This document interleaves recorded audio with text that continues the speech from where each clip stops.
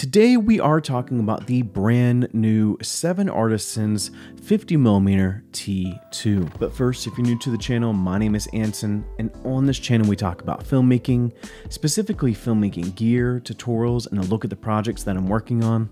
And so if that's something you're into, consider subscribing. Now, last week, 7Artisans officially launched their Spectrum Cine lens lineup. That lineup consists of a 35mm, 50mm, and 85mm, all at the aperture of T2. Now, I've already reviewed the 35mm T2, and I'll leave a link to that video in the description below, but today we are looking at the 50mm T2.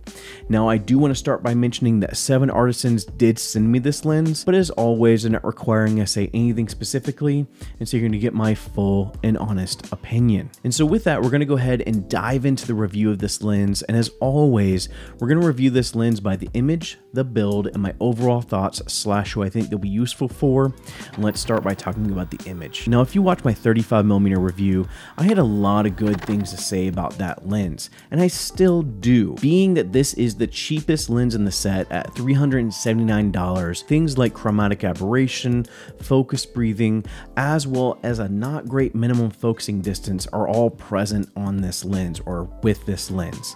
And so that's where I really kind of gave negative points to the overall image quality of this lens. Now, that is a little bit more in a studio or controlled testing environment, but one thing I do like about this lens is how it looks in the real world environment, because it really does give that more vintage vibe.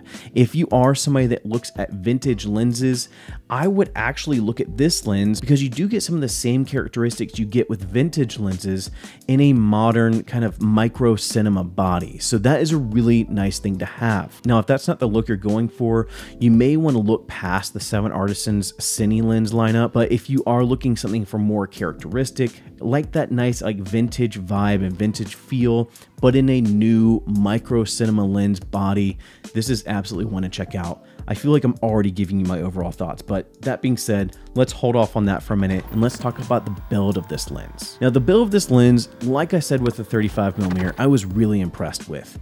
You have a decently long focus throw. I believe they're around a 270-degree focus throw. You have an all-metal construction. You have an 82mm filter thread, and so you can use your photo filters, which is really nice. You have a really just overall really sturdy build, but the one thing that bothered me with this lens is the mount.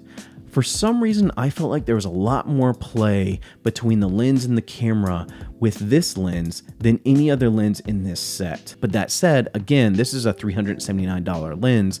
I wouldn't expect the most secure lens as far as being mounted to the camera, but I do want you to be aware that that may be a thing, and so that you know when you go to buy this lens, there may be some additional play on the mount. And so between the image and the build, what are my overall thoughts and who would I recommend these to? First, before I answer that question, I do want to introduce one of my good friends, Pav SZ, because he just did a music video with one of the Spectrum lenses, and so I want to talk to him and get his opinion on what he thought about using these Spectrum lenses on an actual music video set. So Pav, take it away, buddy. Thanks for having me on, Anson.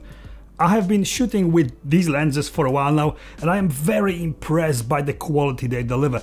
I am a hybrid shooter and I do photography as well as video work, and I never could justify buying very expensive cinema lenses.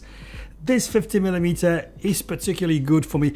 I do like 50mm focal length. It is sharp and easy to shoot with. That superb long focus throw make it easy to dial that sweet focus spot easier. It gives you more precise control. And no matter how much you convince yourself that your photography lenses do a good job when manually focusing while filming, you should try a cinema lens like this. It's a different experience altogether, and with a very budget-friendly price tag, easy choice not only for a beginner but also any seasoned pro who only needs a cine lens for an occasional use. Combining it with my Lumix S5 in a rig like this, it is my favorite 50mm lens right now. Back to you, Anson. I said everything that you told me to about this lens. do I get to keep it now? Awesome. Again, thanks again, Pav, for giving us a little bit of insight on what you think about this lens as far as on a music video set. If you do want to see some more S5 footage or get Pav's thoughts on this lens, I will leave a link to his video in the description below. Make sure to go give him some love and check out that video. Now, as far as my overall thoughts, I do want to say that, is this a perfect lens? Is it just image quality wise, build quality wise, just perfect? Absolutely not.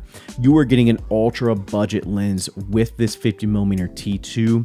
You will have an image that's very similar to something like more of a vintage lens. And so if you're looking for that, this may be a good lens to look at because you are getting that like vintage characteristic, but in a modern micro cinema lens. And so if you are that type of person, or if you're looking at cinema lenses and are on an ultra low budget, there are some shortcomings with this lens, but if you're okay with dealing with some of those shortcomings, I would absolutely consider checking out the 50mm T2 from 7Artisans.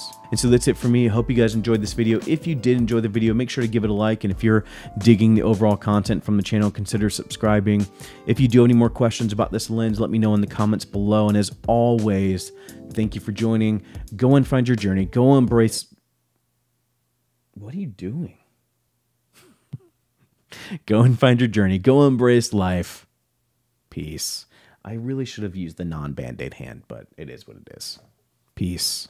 I hope you know I'm putting this in the review.